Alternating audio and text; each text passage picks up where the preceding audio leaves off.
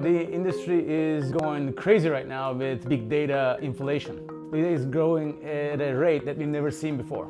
Some industry experts are saying that data grown in the last 2 years at a level never seen before in the last 100 years. So we created almost 95% of the data in the world in the last year. So the underlying infrastructure today has not been designed for this kind of data. So there's a variety of data, there's a velocity of data, and there's a volume of data.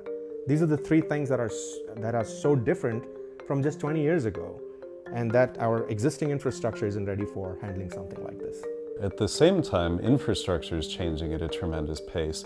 Companies want it to be simpler, they want it to be more agile and responsive, they want it to be less expensive, and they want to spend far fewer of their own hard-earned skills and resources building and running that infrastructure.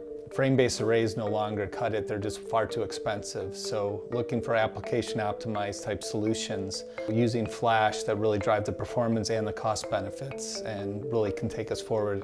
The real value is that it enables IT to become simpler and more agile. And by having, a flash type solution where you can really get to that data quickly, it can help drive the analytics that allow us to get insights, not just have data. So by putting storage in servers close to where the compute is, it enables this near real-time analytics. One thing that we see in the storage space is the movement from traditional HDDs to flash.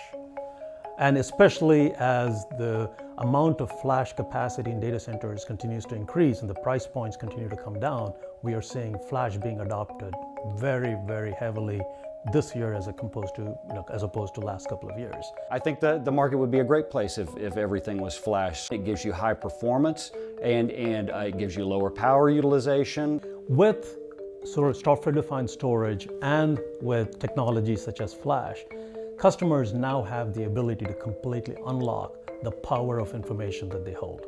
Server-side flash utilization actually allows customers to scale out very seamlessly. Because all these layers in between, like flash, are actually changing the workloads, they're transforming the workloads. So anything that used to be, very bursty, that goes through the disk drives, is now nice and smooth and sequential. So the holy grail is to build simple systems that scale. And the scale-up monolithic array, doesn't scale. So we need to continue to innovate in the infrastructure space in order to, go boldly into the software-driven economy of tomorrow.